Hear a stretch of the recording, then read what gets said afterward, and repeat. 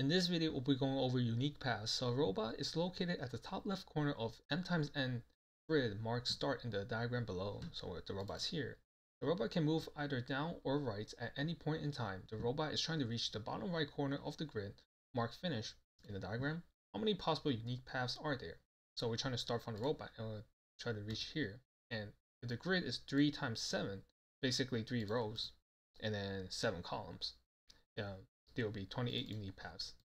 Let's go over the thought process. So we are trying to reach from top left corner to bottom right corner. This is the same as going from bottom right corner to top left corner. So instead of we trying to go from here to here, we'll be going from here to here instead. And we are giving 3 rows and 7 columns, or m and n. We can start with m and n, and then we're trying to reach 1 and 1. Because if this is 3 here, then this is 2, this is 1. So we're currently at row 1 here if you're a start. And the column is going to be, we're trying to reach column 1, because if this is 7, we have 6, 5, 4, 3, 2, 1. So the moment we hit row 1 and column 1, we have found one possible path. We will be starting from the cell at n, then we will try to find the number of unique paths to the cell 1, 1. We will first implement a brute force recursive approach. In each of the recursive call,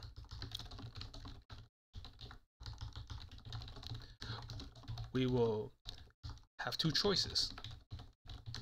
We can either move upward or move leftward. We will want to find the total number of unique paths from both choices.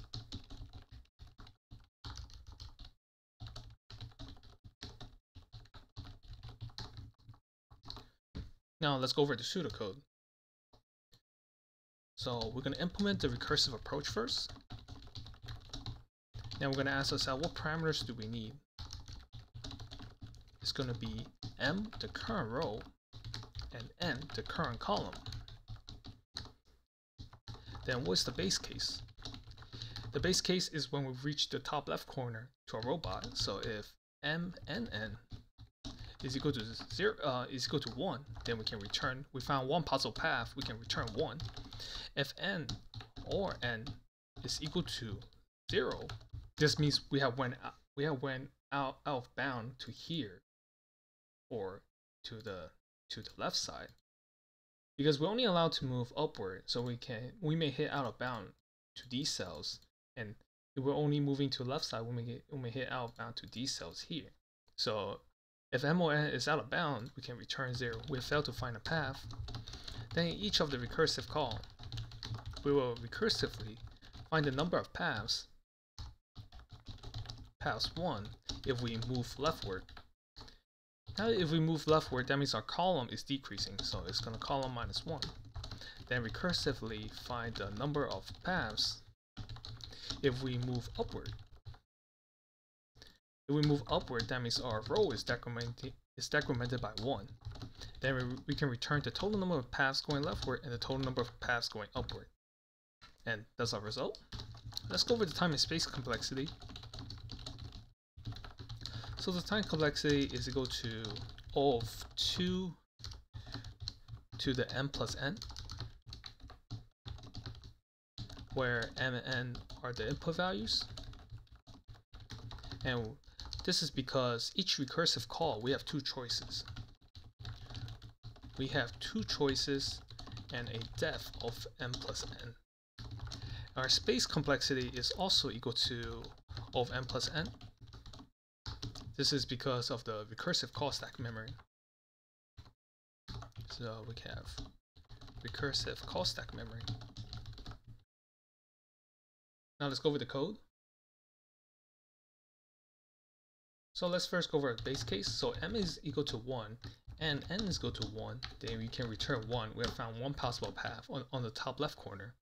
If m is equal to 0 or n is equal to 0, then we have went out of bounds, so we'll return 0. We have failed to find a path. Then we're going to find the number of unique paths going leftward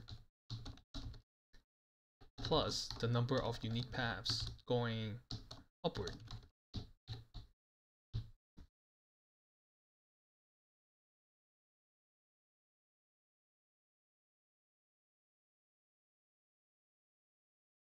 This approach is not efficient enough and will result in TOE error.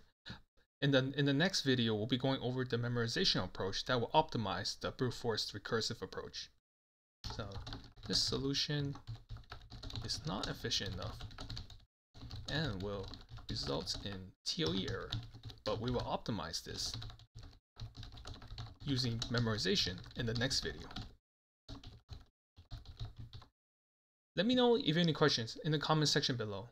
Like and subscribe for more videos that will help you pass a technical interview. I upload videos every day, and if there are any topics you want me to cover, let me know in the comment section below.